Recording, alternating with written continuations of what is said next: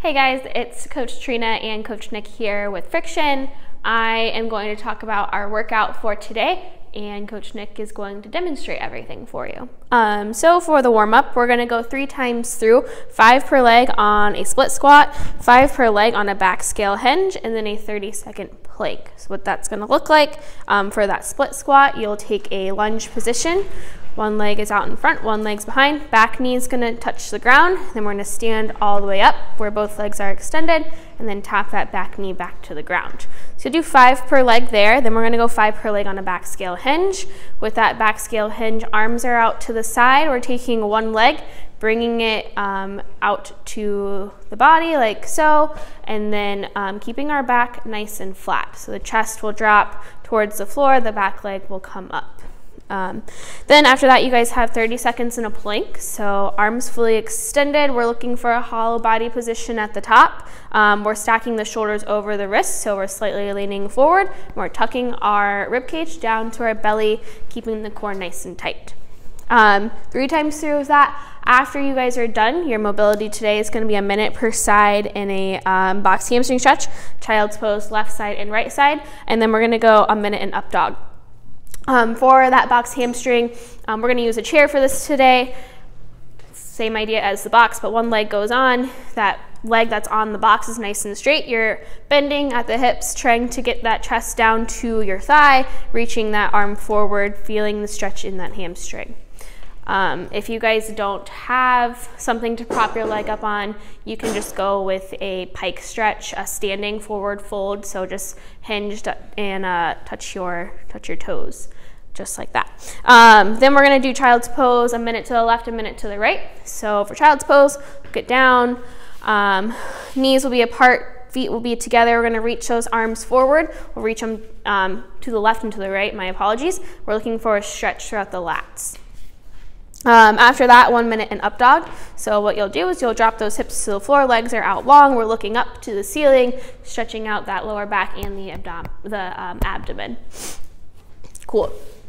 That's your warm up, that's your mobility. For your Metcon today, guys, we have a 25-minute AMRAP, so a little bit of a long one today.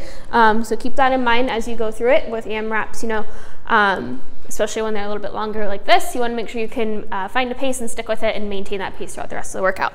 So it's going to be a 200-meter run, 10 kettlebell deadlifts, and then 10 V-ups. So for that run, mark it out in your neighborhood, 100 feet down and back, or 100 meters down and back.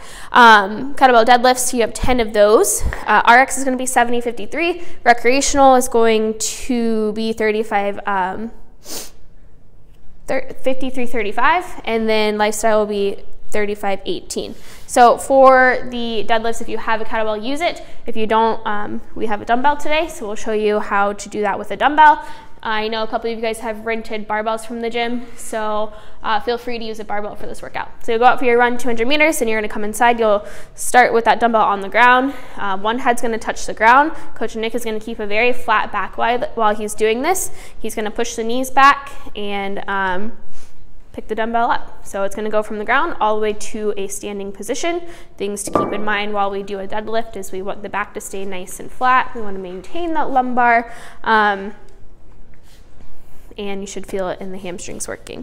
V-ups are after that, 10 of those. You'll start laying down on the ground. You're going to snap your hands to your feet. It's kind of similar to like a toes to bar is the way to go about that. If you guys need a progression for the V-up, Coach Nick, if you actually lay back down for me real quick and put your legs all the way up to the ceiling, and then just take your hands and reach up and touch your toes. You guys can do these instead, or we'll just go to a regular sit-up. So for that, what you'll do is sit down on your back, butterfly the feet, hands will go behind your head and touch the ground. Once those shoulders come over the hip crease, you're going to touch your toes or the ground in front of it for the standard, and that is your sit-up. So kind of talked about the stimulus a little bit with that already. It is a long AMRAP, so find a good pace, try to stick with it. Unbroken on your movements at 10 and 10. And for it today, we're going to go a minute per side in a Samson stretch and then a 2 minute in a pike stretch. So for that Samson stretch, what you'll do is come into a lunge position. Arms are going to come overhead. You'll interlock the fingers. You're looking for an overhead stretch as well as a stretch in the hip flexors, the quads, lower body too. And then your last thing you guys have is a 2 minute pike stretch. Really take 2 minutes on this stretch. That will be about the time it takes for those lower body muscles to actually relax. So with this one, think chest to thighs. You'll start with a little bit of a bend in the knees, and then as you relax throughout this stretch, those legs should start to straighten out a little bit.